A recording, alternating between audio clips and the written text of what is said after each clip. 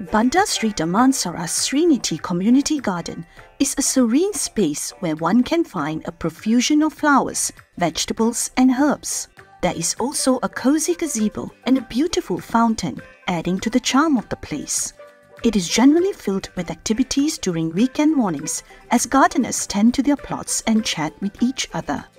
The sense of camaraderie, which is rather rare in urban settings, is refreshing, just like the garden. SRINITI is a haven for those who love to garden but do not have space in their homes to exercise their green thumbs. Fun fact, the plants here are grown without the use of pesticides. This is also a space where senior citizens can spend time and stay active in their golden years. Among them are 82-year-old Pansi, the oldest member of the community who started a herb garden here. Oh, I benefit out of working. I enjoy working here every day. Yes. Because they will cultivate more alfalfa and whatever other crops that are good, we are going to introduce here. Retiree Muhammad Yusuf Muhammad Maidin has also seen his health improve since he started spending time at the garden. Ikut masa yang akan datang, orang makin tua. Generasi ni nak pergi mana?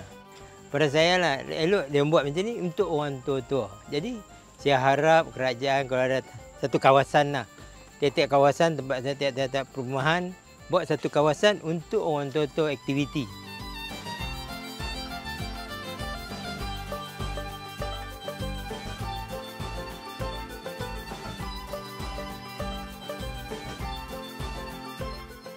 Dijemput semua datang ke kebun komuniti kami, Kebun SRINITI pada hari 23 September untuk Hari Terbuka.